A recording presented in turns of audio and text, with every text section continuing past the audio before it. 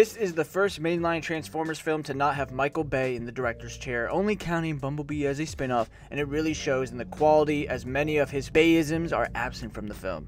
I enjoyed Bumblebee way more than I expected, so genuinely, I was excited to see this in theaters. I never saw any of the sequels in theaters before, and I assumed this is what it felt like. Just The film focuses far less on the human characters and gives the actual Transformers a chance to have a big spotlight.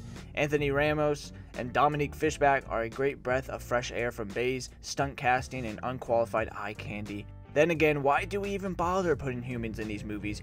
We need to stop having the Transformers trapped on Earth. It's a cheap way to just include humans. Another small complaint is having Liza Koshy as one of the Autobots. Who is her manager? How did she get this role? It is painful every time she speaks. The CGI throughout is pretty stunning, but there are a couple scenes where I feel like I'm watching a video game cutscene, and there are some big parts at the end that really got to me, and they were so unavoidable, but like, whatever. The thing is that this film is so heavily CGI based that if there is bad CGI, it's gonna be noticed. One thing I never get tired of is the Transformers fighting. That's one thing Michael Bay always nailed, and it seemed they realized that. I can't lie and not say I didn't spaz out by the third act. It was quite enthralling, and I kind of gasped a couple times by the long shots and slow motion. I just wish it was a bigger event. It would be nice to have a Transformers movie that doesn't have 5 Autobots. Give me a goddamn battle like Endgame. The movie delivers on its promise of bringing new elements to the Transformers universe though, while also honoring its legacy. But at the end of the day, I don't expect us to ever get a perfect Transformers movie because we will always have the human element that takes the forefront. With that ending and nod to a bigger franchise, we definitely are getting more human plot points.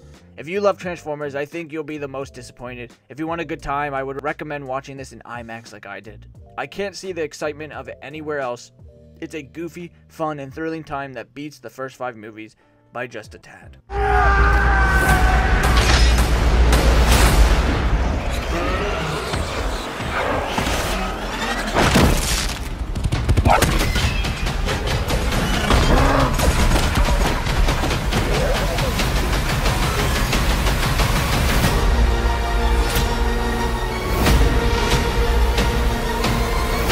Yo, Noah, take the wheel.